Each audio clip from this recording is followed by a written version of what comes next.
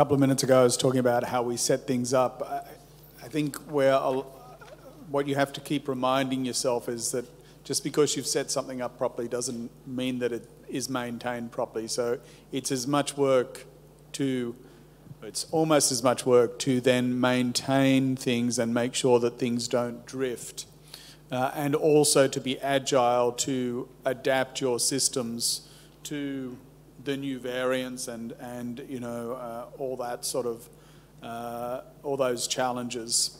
So you need to be sure that not only the new people coming into the lab are well trained, but that the people who are already working in the lab through either just becoming used to working in that environment, that the systems don't degenerate and that things are done less well or become less safe. But also, as your assays mature, you need to make sure that the SOPs are up to date and constantly revised, and that people are sticking to those SOPs. So constant monitoring, constant reaccreditation is really very important. And as Sassy just said, the virus is not static, it's changing all the time. And so you can't be sure that the assays you've set up for the original variants are still going to work properly with each new variant. So you need to perhaps not revalidate the assay, but at least re-verify the assay for each of the new variants. How do you incorporate the new workload on top of your pre-existing workload? Do you stop something? We certainly are doing probably everything we used to do and the COVID stuff on top. I think some of the HIV work in particular has suffered from that, and some of our gene therapy work has been more slow. We've definitely reallocated space. Things that we did in the PC3 lab with HIV, we have found workarounds so that we can take that out and do it in the PC2 lab, so that we can dedicate the PC3 lab to respiratory pathogen work. We've certainly changed our management structure, mostly at the edges, but we've certainly reallocated responsibilities. And certainly, you know, there have been people that have stood up to this challenge and really attacked it, and there are people that have sort of disappeared. And so you need to, you know, react to that and really reward the people that are up for the challenge. And you know, there has been an injection of funding for research in this space, a lot of which is coming to an end. And so we've hired a lot of extra people.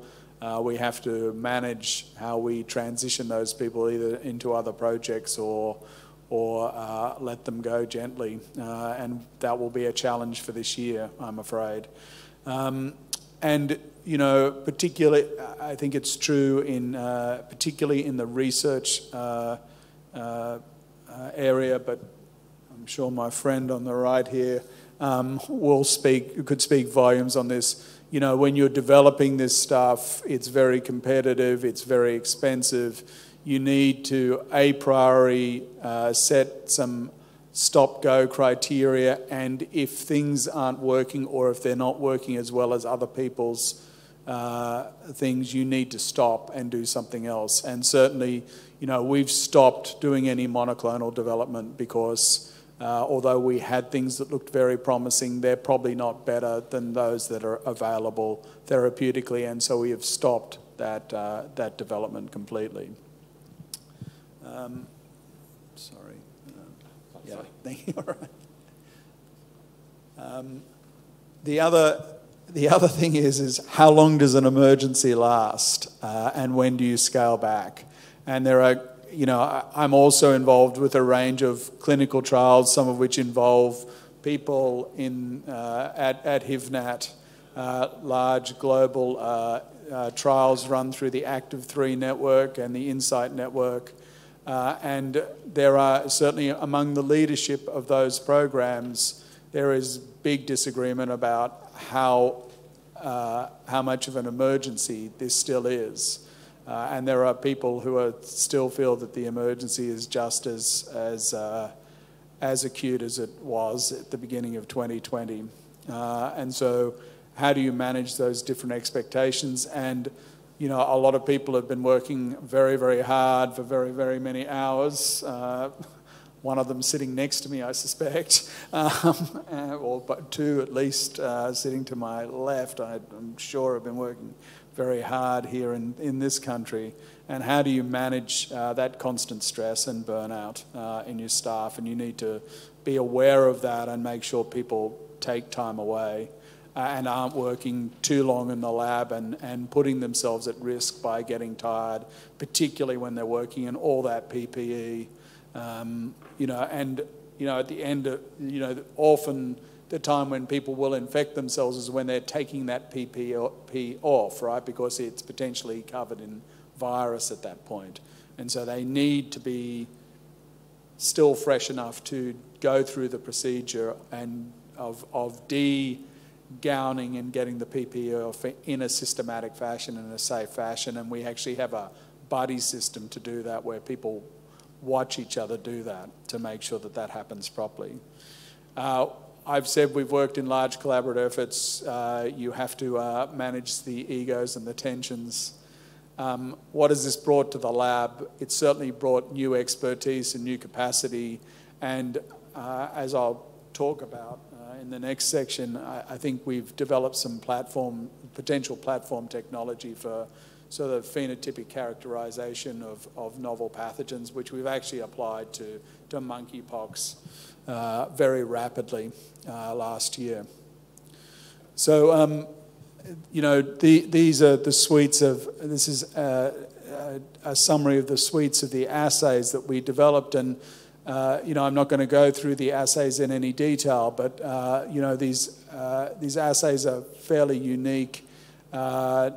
The neutralization assay is very high throughput. It's done in 384 well plates. The 384 well plates are read on a high throughput, high content microscope on basically color change, and it's highly reproducible. So instead of the CPE being read by hand and taking several hours for each of those 384 well plates to be scored, we can score that in a matter of minutes.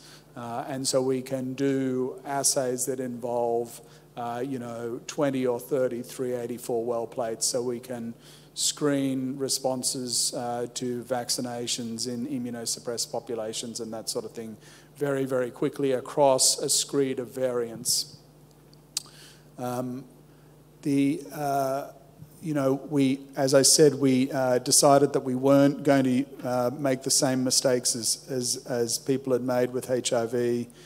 Both myself and Stuart Turville, the chief virologist, remember that only too well. And I can remember we had a conversation on the phone on a Sunday afternoon where basically we decided we were going to develop these human cells.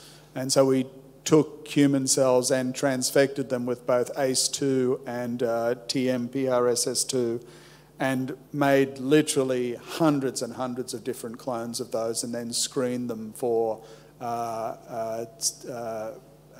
ability to be infected by the virus. And so we actually have a group of cells that are either very susceptible to the virus, which are useful for some assays, or less susceptible that are appropriate for other assays.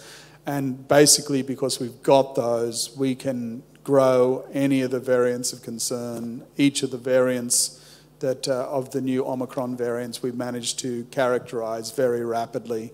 And through that suite of assays that I just showed you, we can go from a new variant to having a neutralization profile against across 5 or 6 different variants with a new variant included in about a week now from go to woe. And so this is just the reasoning for why we built these cells. The virus can get in 2 ways, and And, you know, a lot of the assays only measure viral entry by one of those pathways, and because of the way we've designed our cell line, we can look at both pathways simultaneously, and because we have different levels of on different cells, different levels of expression of ACE2 and TMPRSS2, we can mix and match the cells to the new variants depending on their dependability on TMPRSS2 for entry. And, you know, just as important as the laboratory stuff, having really good cohorts with having really solid laboratory data, but having really solid clinical data that's prospectively collected, that's collected in a standard fashion, has been really, really important. So the laboratory working hand in glove with clinician scientists in the hospitals and in outpatient settings has been very, very important, and making sure that, you know, coming from a background of HIV and myself as an immunologist with large numbers of people with autoimmunity, making sure that, you know, we're looking at responses in people who are immunocompromised or immunodeficient. And just as important as this sort of high-end laboratory stuff is important, having the collaboration with the diagnostic labs to get the serological results, but having really, really solid, high-quality biobanking is absolutely invaluable. So working with our biobanking group and our clinical trials processing group, bringing all those people together so they each know what they're doing is really, really important to get you know, the high-quality data out. And, you know, the observations we made around long COVID, which, you know, have sort of given us the first insights into the pathogenesis of long COVID, you know, wouldn't have been possible with all those things being together and people working together. So having the coordination, the communication is really, really important. As is, you know, we've been very fortunate to be involved in these global networks of clinical trials through the old Insight network. And I'll leave it there. Thank you. It's very interesting, Tony.